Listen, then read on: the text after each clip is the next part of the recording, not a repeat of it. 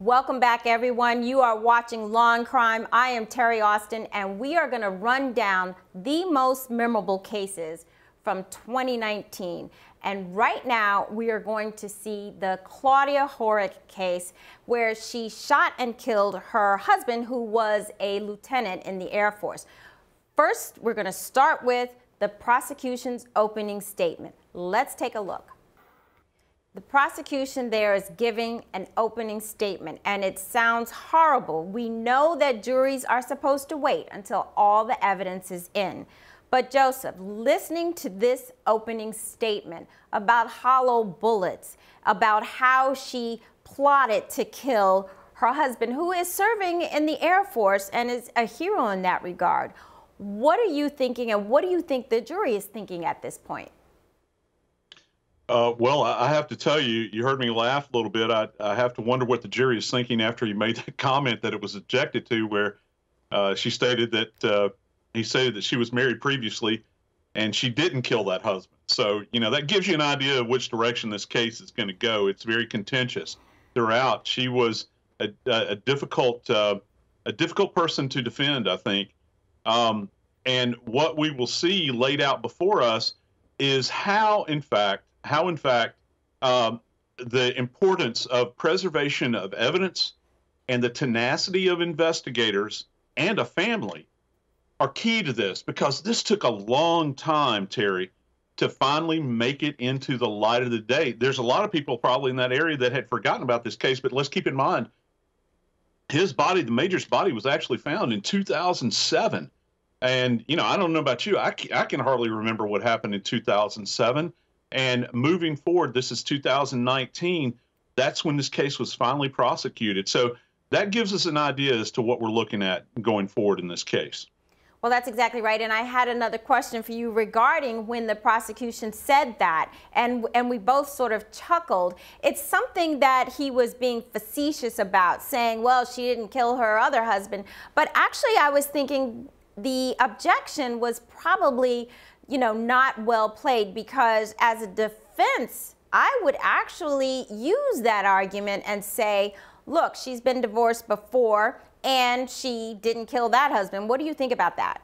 Yeah, I think that you can flip that logic on its ear. And again, being a non-attorney, you guys fascinate me, because I see these mental gymnastics that you guys have to deal with within the constraints and the rules of the court. And you have to be very quick-witted to pick up on something like that. And of course, esteemed counsel here, Terry, of course you are, and you picked up on that. I certainly didn't, but yeah, it could be flipped. And you could, they could easily say, well, she didn't kill her first husband, just as counsel has already stated. So why do you think after all this time, prosecution would want to move forward with this case? I think that it's because they're at the end of their rope. They could have, probably probed that a little bit, but needless to say, it's going to be interesting to see what the defense has to say coming up.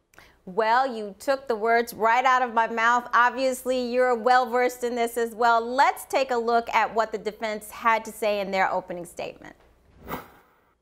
Well, Joseph, that was a very interesting opening statement from the defense attorney. It doesn't seem as though he is arguing anything about the fact that she did or did not kill him. It's clear she did kill her husband. She tried to kill herself, but maybe he's saying that the whole thing wasn't premeditated.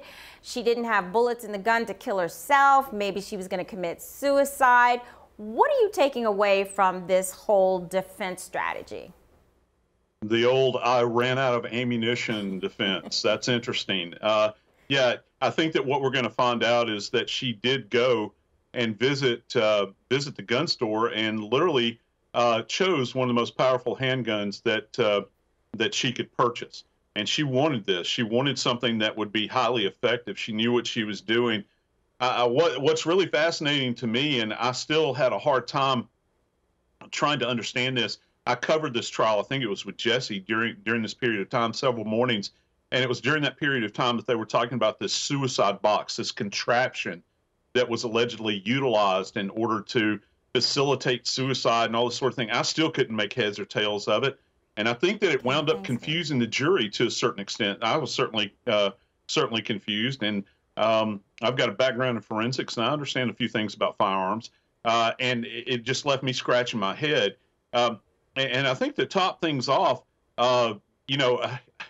defense chose to throw in that statement.